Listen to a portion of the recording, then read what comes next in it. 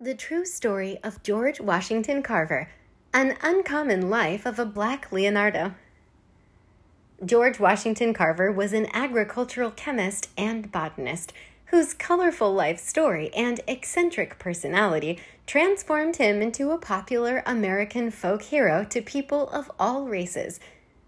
George Washington Carver was once called a Black Leonardo, a title well-deserved for this great scientist, educator, botanist, and inventor.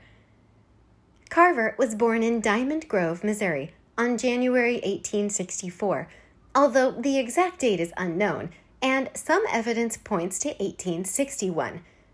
His enslaved parents, Mary and Giles, were owned at the time by German-American immigrant Moses Carver. Turmoil would soon prevail as not long after his birth, George, along with his mother, were kidnapped by Confederates from Arkansas and sold in Kentucky. Moses Carver moved to action, hiring a man named John Bentley to find them. Fortunately for George, Bentley tracked him down and Moses negotiated his return to Missouri, with the ransom being a racehorse valued at $300. Unfortunately, George's mother, Mary, wasn't found. Not long after his return to Missouri, slavery ended for his family. George was a sickly child, now orphaned, and Moses Carver and his wife Susan took him and his brother under their wings. Due to his frailty, Carver wasn't required to do the more laborious chores around the farm and spent a lot of time exploring nature and tending the Carvers' gardens around the house. Flowers around the property flourished, and when a visitor asked George how to make her own prettier, he responded by telling her to love them. George's talent got him noticed around the small community of Diamond Grove, and people began calling him the plant doctor. He even made house calls, prescribing remedies for sick plants, or taking them into the woods where he had a secret garden, nursing them back to health. During this time, Susan Carver taught George how to read, since Black children were not allowed in local schools. George had a thirst for knowledge, so when he saw several Black children going into a school during a trip to Neosho, 10 miles south, he immediately knew he had to attend. Only 11 at the time, he told the Carvers that he was going to move to Neosho to go to school, saying he would figure out how to provide for himself using some of the knowledge he had gained through Susan. The Carvers decided not to stop him, and George made his way there. His first night was spent in the loft of a barn near the schoolhouse. The next morning, as George awaited the school to open, he met Mariah Watkins, reportedly the owner of the home and barn where he had stayed. He stated that he wanted to rent a room and identified him as Carver's George, as he explained his intentions on going to school as a student. Carter later recalled that Watkins replied from now on his name was George Carver. She also made an impression on young George when she said, "You must learn all you can, then go back into the world and give your learning back to the people." Carver's road through education winded through several schools. At age 13, he wanted to attend an academy in Fort Scott, Kansas, but didn't stay long after witnessing a group of whites kill a Black man. After attending several other schools, Carver finally earned his diploma from the Minneapolis, Kansas High School. Applying to several colleges, he was accepted at Highland College in Highland, Kansas in 1886. His hopes of higher education were immediately dashed upon arrival, as the college rejected him due to his race.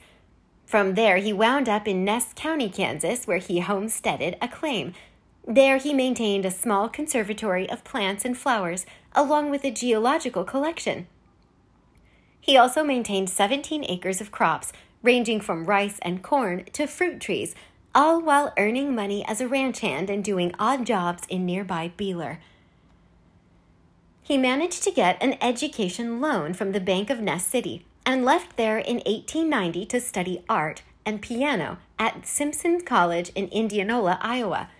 His art teacher, recognizing Carver's talent for painting plants and flowers, encouraged him to study botany. He became the first Black student at Iowa State Agriculture College in Ames that next year. After completing his bachelor's degree, a couple of his professors talked him into continuing his education at Iowa State for his master's. During this time, he did research at the Iowa Experimental Station, which gained him his first national recognition and respect as a botanist. After earning a master's degree, Booker T. Washington of the African American Tuskegee Institute in Tuskegee, Alabama, offered Carver a job as a head of its agriculture department. It would be here that Carver would do most of his incredible work, as not only an educator, but as a scientist. He even designed a mobile classroom he called a Jessup wagon, named after philanthropist Morris Jessup, who provided some of the funding for the program. He used it to take education to the farmers, teaching methods of crop rotation, introducing alternative cash crops, while improving the soil depleted from the repeated planting of cotton. In 1915, George Carver began concentrating on research into new uses for peanuts, sweet potatoes, soybeans, pecans, and other crops. He would become one of the most well-known African Americans of his time due to testimony before Congress in 1921 in support of tariffs on imported peanuts, and after speaking to the National Conference of the Peanut Growers Association that previous year.